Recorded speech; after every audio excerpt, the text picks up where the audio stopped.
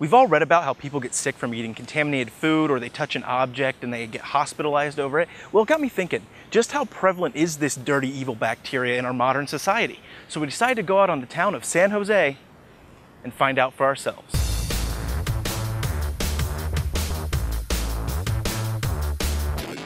This episode of Scientific Tuesdays is brought to you by Squarespace.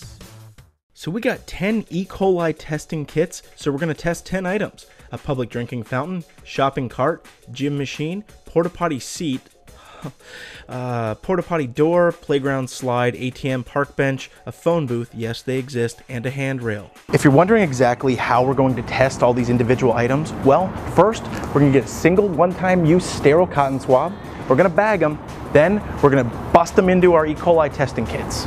Because we don't want to take up your entire day, we'll just show you our favorite sites that we went to. First up, the phone booth. Thinking about phoning home? Might want to call 911 instead. How about a park bench? Thinking about taking a break? Probably want to move on. Then we hit up a random porta-potty at a construction site. I ain't touching this one with a 10-foot pole.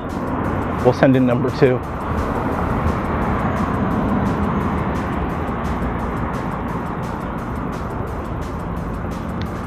He's going to swab the seat and the door handle and hopefully survive.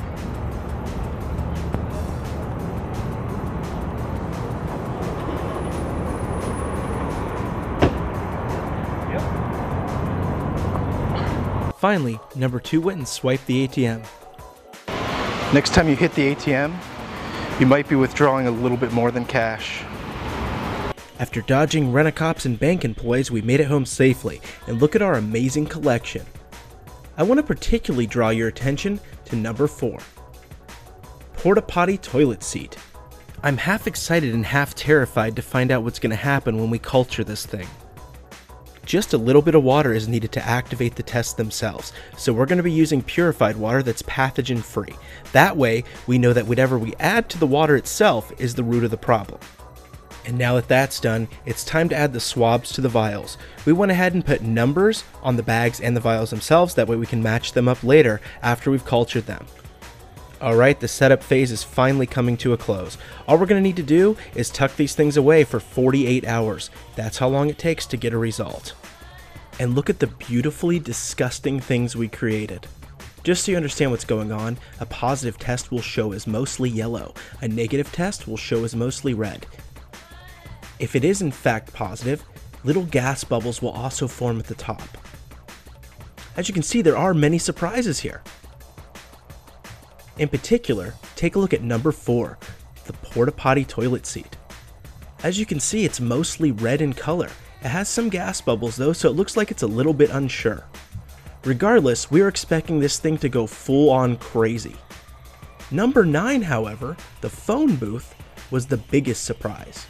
It turned out to be what we find the most positive result out of everything. So next time, use a cell phone.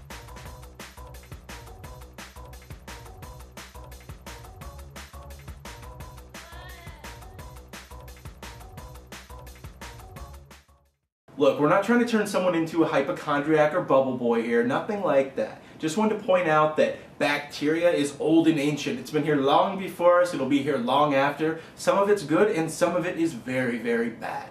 But don't worry, you'll be back at the ATM tomorrow pushing buttons and withdrawing cash and bacteria. Just keep washing your hands. That's all you need to do to combat it. This is a multi-level project for us and we really hope you learned something from it. But now I gotta thank our fantastic sponsor this week, Squarespace. If you don't know a lot about Squarespace, they're one of the most easy and efficient ways to make your own website, portfolio, or even blog. It doesn't matter. Anything you want to create, they can help you get there. They've got tens of thousands of websites already, and across all of Squarespace, they're getting billions of hits each month. Besides all that, they've also got 24/7 support, so there's always going to be someone there to help you. You know what? Just go check it out for yourself. Head over to squarespace.com/science. They're going to give you 2 weeks free. Take it for a test spin. See if you love it. Thank you everyone for tuning in this week. We really appreciate it. And if I could just leave you with one final thought. If it's between holding it and going into the damn porta potties, just hold it.